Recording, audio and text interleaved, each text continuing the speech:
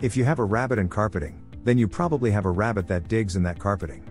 Digging is a very common behavior because it is also a very natural behavior for rabbits.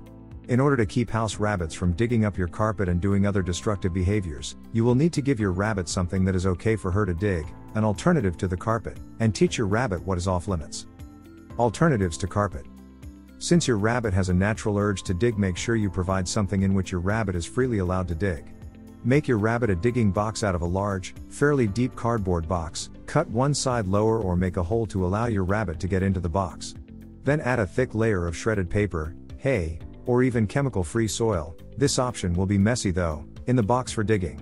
You can even hide a couple of toys or treats in the box for added interest. Smaller boxes or litter pans with shredded paper or hay can also be offered for additional digging opportunities. Untreated grass and sisal mats, these can be purchased in the pet store, are also great for satisfying your rabbit's urge to dig. Rabbit-proof your home. There are many ways you can protect against damage from digging. You'll need to decide for yourself what would work with your living space, but here are some ideas.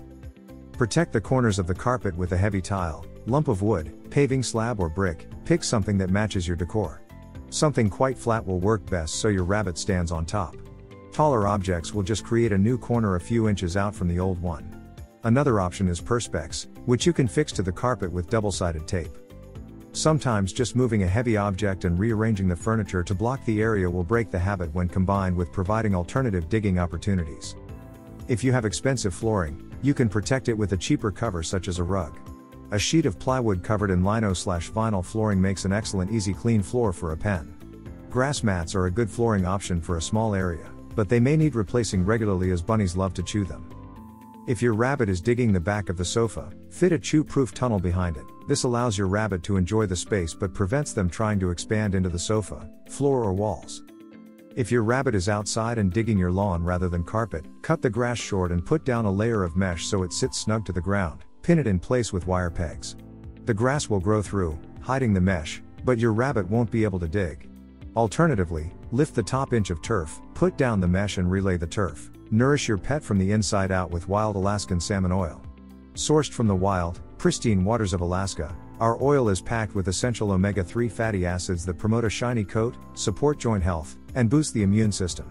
Give your furry friend the gift of optimal health and vitality with wild Alaskan salmon oil.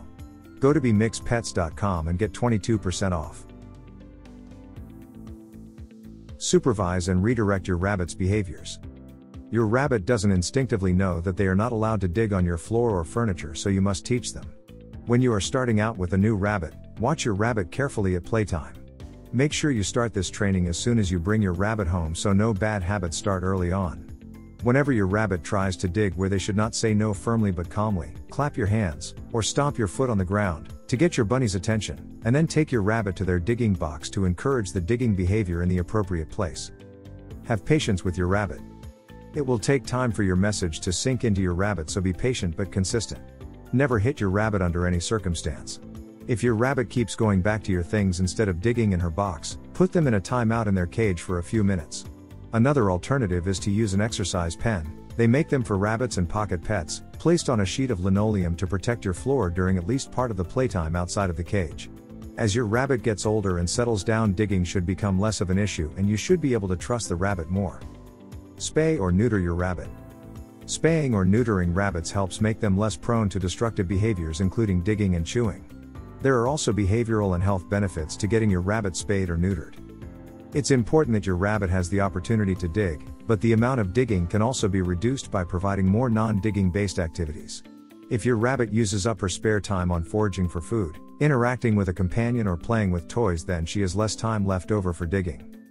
The most important thing to remember is digging is normal rabbit behavior. The problem is the environment you provide, not your rabbit. Your goal should be to transfer the digging behavior from the areas that are destructive to outlets that are more suitable.